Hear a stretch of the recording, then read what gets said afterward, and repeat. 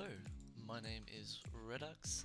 Thank you so much for coming back to watch the third episode now of my Let's Build series. Just started off in shaders here real quick, just to quickly highlight some of the changes I have made off camera. You may well be able to see them already. So I'm going to do a quick fly through here. Last episode we left off just, we'd done the framing for this building here. And I've now done the same on these other foundations that we laid, so this one and this build over here. We will work on the actual framing for the builds today. I also mentioned that we will be working on just covering up these sort of blemishes in our terrain here. We don't really want these. I don't think these are going to be a feature we're going to make use of. I suppose this could be a mine, but I think I'd rather do sort of a cave entrance for these ones. So I'm going to cover these over, and I also said we are going to work on the bridge today. Now, I've also laid out a few other bits and pieces around the map. So, one thing you'll notice is I've laid some yellow wool around the place. Now, the yellow wool is representing some farmland that will be going in over the next couple of episodes. This pink structure here will be some sort of farm building. I'm not quite sure what that will entail just yet. This may well be sort of a horse stables or grain storage. Maybe a combination of the two. We'll work that out. I've also got a little bit carried away and I sort of finished. I don't think the river was quite this far previously, but I've brought it through to here. I've made sort of a pseudo cave entrance for the time being, and I've made this little archway here, just a little land bridge, which I think is just like a nice little feature, and I want something else as like a little point of interest, and I think it looks quite good from all angles here. Let's quickly fix this weather, and the weather should be going. Okay, so I think that's probably about as good as an introduction as we're going to get for the time being. That's just a quick summary of the changes. I'm going to hop out of shaders now just to improve my performance a slight bit, and when we come back we're actually going to start with the terrain, and then we're going to do the bridge, and then if we've got time we will start on the framing for the builds. Hopefully I'm going to do a lot of jump cuts, I imagine, just to try and squeeze as much progress as we can in this episode, because I feel like we haven't got enough done yet and I really want to crack on with this build. I've got a lot of motivation recently, so I will see you shortly. Brilliant, so now that the shaders are gone we can actually get started with getting into this episode. So if you've looked in my inventory already, you'll see the tools that we'll kind of need here. Now, normally I wouldn't really use the red wool, like I've said. I'm just using this to sort of highlight a little bit more clearly what I'm doing. Hopefully this will just stand out a little bit more. Usually I would just go straight in with the grass block. So if we start with this area over here, essentially what I'm going to do is I'm going to look at each sort of layer of elevation here in the hole, and we kind of see them as sort of points to match up and smooth out. So you've got this point to this point at this level, and at this level you've got this area which goes to here, and then you've got here which comes to this point, and so on and so forth. So we're simply going to link them up. Now the way I start this is by kind of spamming blocks to kind of get these to match up and kind of smooth out. So let's quickly do something like that, and I'm not going to fill in any of this here. Okay, and then I'm going to go on to the next layer, which we know is over this sort of direction. Okay, oops. Okay, so here for example, I feel like this line is too long, so what I would probably do is kick this out and we would kind of elongate this. This looks a little bit of a smoother gradient there. I think I'm kind of happy with how that looks. I'm just going to check this. Okay, yeah, I think that kind of flows about right for what we're after.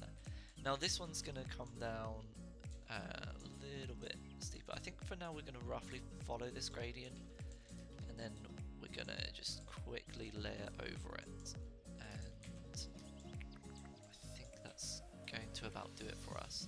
This might be a little bit awkward, and we'll see how it turns out. It's always more difficult, I've noticed.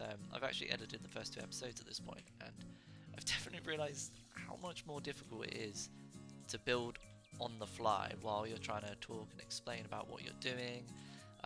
So if anything seems a little bit wonky or awkward when I'm recording, please bear with me. Hopefully we'll get these issues ironed out over time. Okay, so maybe this hasn't quite shown what I wanted to do, but essentially all I'm doing is matching up or looking at elevation, drawing a line, going down level, drawing a line, going down level, drawing a line, and then here obviously there's no spaces, they're all kind of filled out, and I feel like this is a relatively smooth shape here. But over here all I would do is I would then just fill in like I'm kind of colouring in a book or whatnot. So what I'm going to do is I'm going to quickly do the same to this small hole over here. I'm going to replace all of this red wool with grass for the time being. I'm going to do a little bit of smoothing off camera as well, just to kind of make this area look a little bit neater, and then I'll be back with you guys.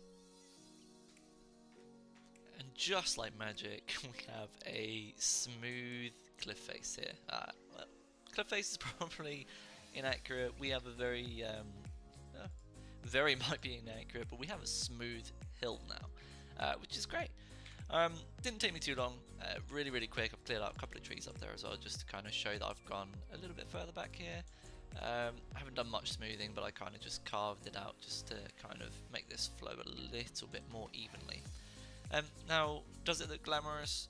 No. Does it look incredible? No, but it has added a lot to the general area. Now that we don't have these two giant holes, we've got actually a lot more space to work with as well, which is always a good thing in Minecraft.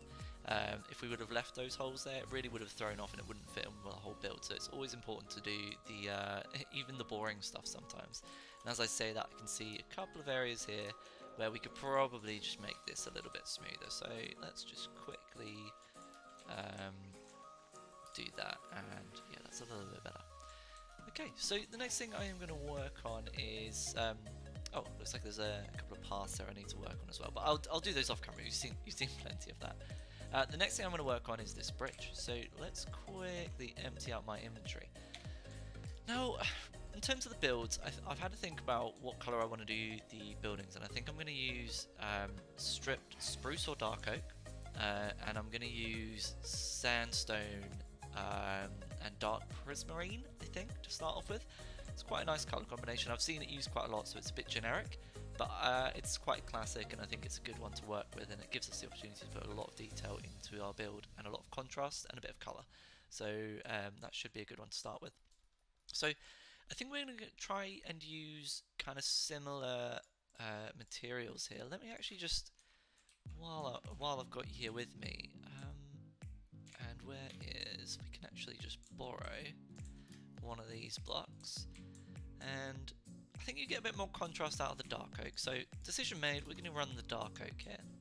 So let's just quickly start by seeing how this sort of section of bridge would look if we just frame it in dark oak. Let's have a look. Okay, yeah, no, I think that's going to work for us. I think we're going to try and have the grain of the wood go across. I think that makes more sense. Let's make sure they're all good. Yep. And then I think I'll have the grain going that way there, and then it will flow neatly back here. Okay. I'm not going to do a jump cut here because, I mean, it's going to take me 10 seconds or so to do this section of the build, and voila, we've got our simple bridge. Now, when we're looking at bridges, one of the most important things is, well, not most important things, but one thing I always try and include is a slight curve on the bridge. I just think it looks a little bit nicer. That may come down to personal preference at the end of the day, so whether you do that or not is kind of down to you. I'm going to put some supports down in the middle here. Now, because of the length of the bridge, I really don't want to have a big high curve or anything. I just want a little bit of a bump in the middle. So I think we're going to use some of these spruce slabs here, and we're just going to make a way of getting up onto this bridge. Okay, and then let's see. So we're going to go up onto there. Let's quickly just fill this out so it's flat for the time being and walk over it and see how this is kind of feeling already. Okay, yeah, I think the angle's right. I mean, this isn't optimal. I didn't plan this too well, but we're going to live with it. I think we can kind of survive here. Okay, so one thing I'm thinking here is, although we're going to use the stripped dark oak here, maybe I'm actually going to use oak here. I think the oak logs blend in really nicely with the spruce planks, and then we can use trapdoors just to make a tiny bit of definition on the top. So let me quickly replace the border here, at least the outside edges, with oak wood. I'm going to replace this with spruce, and I'll be back with you. Yep, I think I'm much happier with how that looks, in all honesty.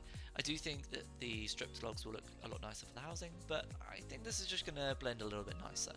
And one thing I will actually add as a little bit of detail that you guys can use for your builds is to grab, where are we looking? Do we want spruce or dark oak? I think we'll go with the spruce wood here.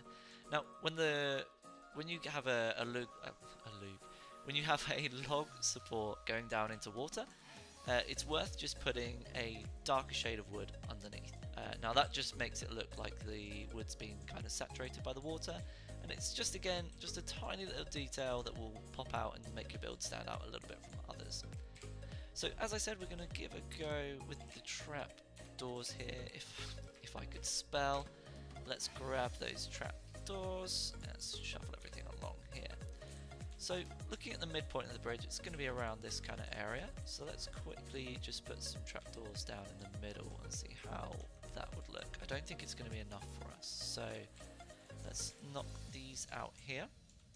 So I think what we're going to go with is some slabs in the middle, and then we're going to use some trapdoors here just to make a bit of a softer gradient going up onto the middle of the bridge.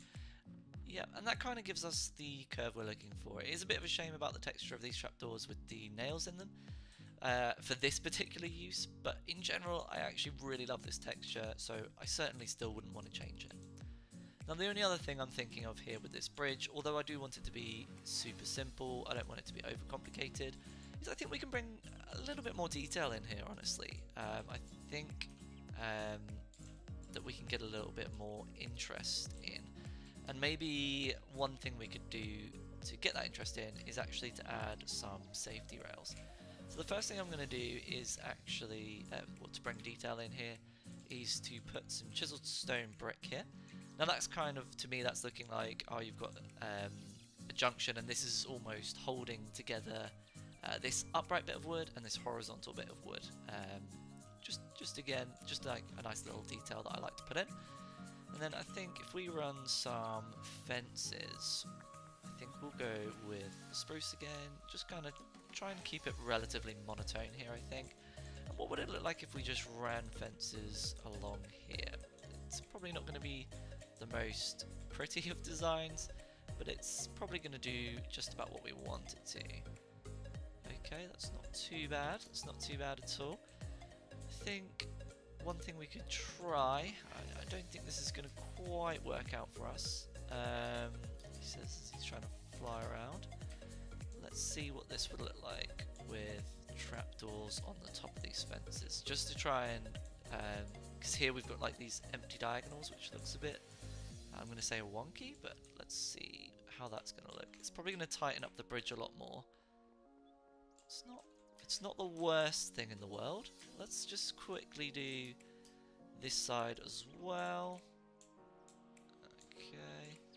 It's been a while since I've crouched and flown at the same time. Okay. Cool. It's a bit tight. Let's have a look from the sides. Yeah, I don't think I'm a big fan of that at all. Okay. Let me have a little think. I'm going to come up with a design that I like, and then we'll let you guys rejoin me once I've been able to find something I'm satisfied with. And that is so much better. I think I can say I'm satisfied. I think maybe there are some changes I could make. I could certainly make this better, but it's kind of got that shape that I was after. You know, it's got that slight curve. Now, the way I achieved this actually was by widening the bridge. I wasn't able to fit enough detail in because it was so narrow, so I basically stepped the bridge out a little bit using some stairs and trapdoors.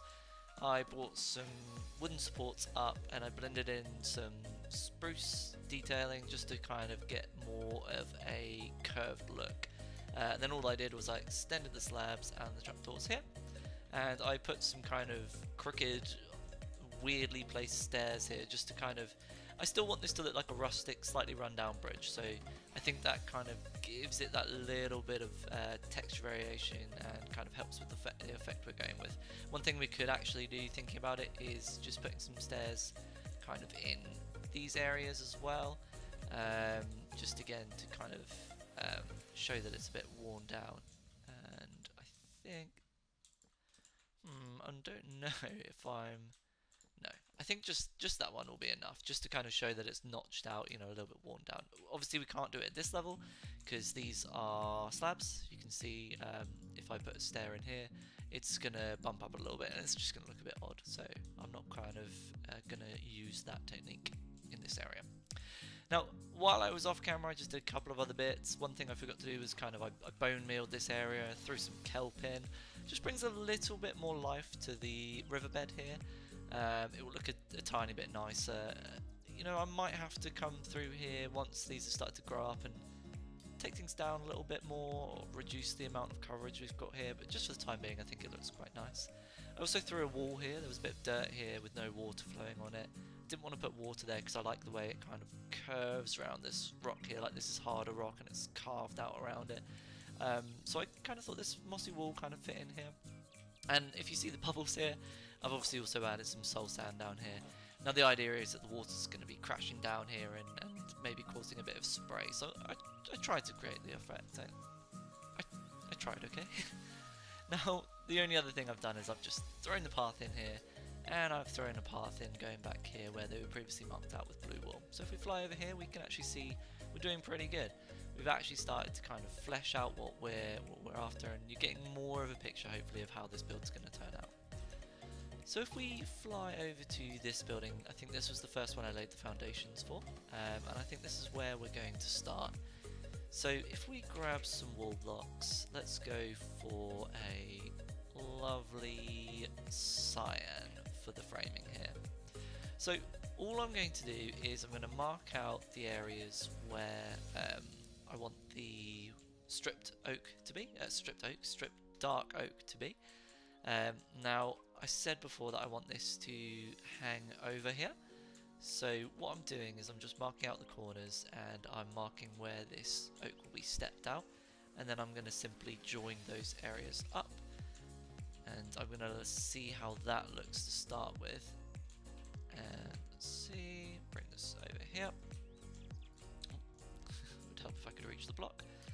Okay, I'm not sure how I like the way these corners are looking right now, but what we could do maybe is throw in some wooden supports at these corners, and that should help take away from this kind of curved vibe that we've got. So when you look at it from down below, it definitely looks a little bit more structured. I'm kind of happy with that.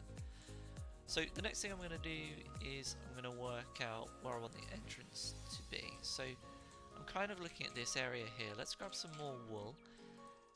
Let's go with a red, and I think I want the staircase up to kind of be in this area, just in line with this wall. So let's see where that would bring us out to. Okay, yep, I think I'm kind of okay with that. So let's quickly define where this entrance is going to be, like so. Okay, so we'll have the stairs, they'll obviously protrude out one block here, which is fine, and then you'll walk up here and then you'll get this landing, and this is your entrance here. Okay, so the next thing I'm going to do is just bring out these corners a little bit. Let's have a look. So I think we're going to go up 5 in total and have the top of that frame come here, and this is essentially what I'm going to do all around, just make these square outlines. And on these corners as well we'll do the same. I'm just going to do a lot of this first kind of level with you guys in terms of the framing, just to show you kind of the general technique that I use. I'll often find myself coming back to these frames, revisiting them, making alterations and whatnot, and essentially all of this cyan wool will be converted to stripped dark oak. This is just to give us a visual indication of how this is going to look. So let's have a look. Happy with this being 4 tall? I think so. I think that's about the height we would be after here. Okay, I'm actually rethinking this entrance now. I think previously in an episode I said that I wanted this to kind of step out this way to overlook the water, and I really do actually want to keep that. I do think that's going to look nice. I'm just going to take those out. I do think that's actually what we're going to go for. Now I don't think I want an entrance on this side, so I'm kind of looking at this corner. I'm not quite sure how I'm going to make it work. Maybe we could have an entrance coming up in this area and have a 3 wide door there. We could kind of have kind of an arch look about it. I'm sure I could get something worked out there. Okay, that might be something we can work with. Where does this end up? Let's see. So the stairs would come out from this kind of area. That's actually not too bad. I kind of thought I wouldn't like it, but I think that's actually going to work for us. I'm surprised. I think that's going to be fine. Cool. Okay, so now that I've got those areas in, I'm not going to define any windows for the time being, but this kind of gives you an idea of what we're going to do. Now that I've said that, maybe I actually will show you what I'm going to do to define the windows. So I think here I'm going to have a window, so I'm going to have 2 windows looking over here with some flower boxes, is what I'm kind of thinking.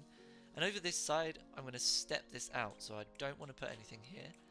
And on this back side, you're going to get a nice view over here. So I think we're going to want a really big 3 wide window here.